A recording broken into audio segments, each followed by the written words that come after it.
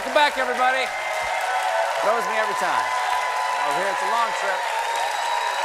Ladies and gentlemen, my next guest this evening is the Emmy Award-winning host of The Amazing Race, now in his 36th season on CBS. Please welcome back to The Late Show, Phil Keoghan.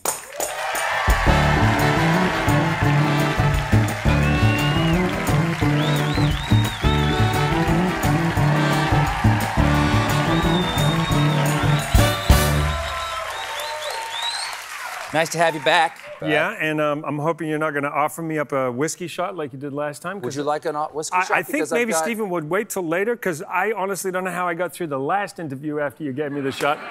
Because we also have vodka, whiskey, vodka, tequila, and rum, if you'd like, back there. Just let me know. Yeah, later. If any place, you know, in this interview, it gets a little rocky for you, just give me a wink and I'll go get it. Yeah.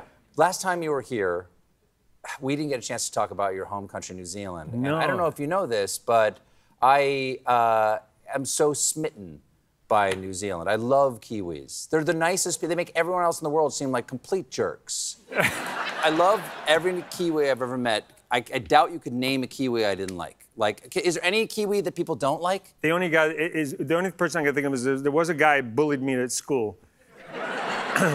Oh, wow. Yeah, I'd love to say his name on national television. I won't embarrass him, but no, I'm not going to. And but that would be the only Do you Kiwi. do the adventure stuff down there? Because y'all are crazy. Like, y'all invented the modern bungee jumping. Modern bungee jumping, Henry Van Esch and A.J. Hackett. He's actually a good friend of mine. He used to get terribly... I met him back in the mid-'80s, and he used to get terribly stoned, and he lived in a Volkswagen van.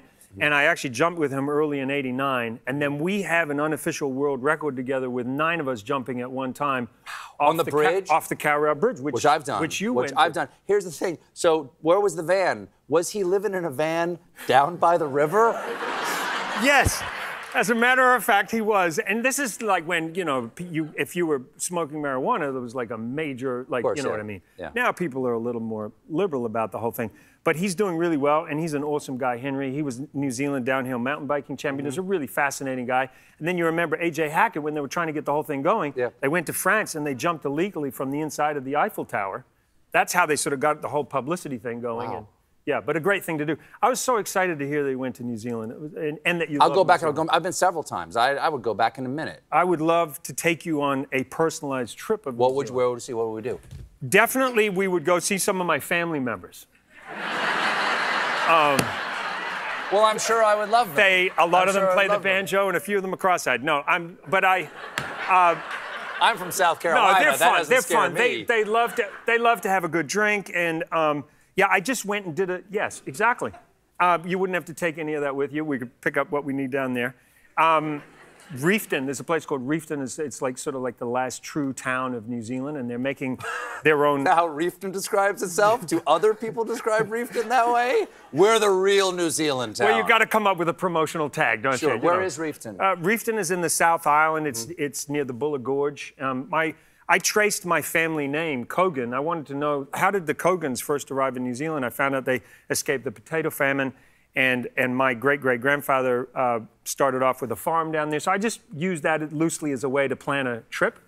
And I had the best time. It was awesome. Have you been any place as beautiful as New Zealand, though? Because that's the thing, is that every major, like, geological formation, every kind of weather system, you've got these 2 islands, which are only the size of, like, basically Great Britain. Yep, and Japan, roughly the same size, yep. You've got everything on those 2 islands. We do. We have a lot. And I want to say that ultimately I have been to places that are just as beautiful around the world, but I think ultimately I do believe that places are about the people. Like I've been in the most incredible places on earth and absolutely bored and just sort of like not really enjoying it, because it's essentially like looking at a beautiful postcard or a beautiful picture, but unless you're there with people. So for me, New Zealand is home, it's family, it's you know, there's a kindred spirit that you have being at home. And so to me, yes, it's beautiful, and the most beautiful place for me only because that's where my family is.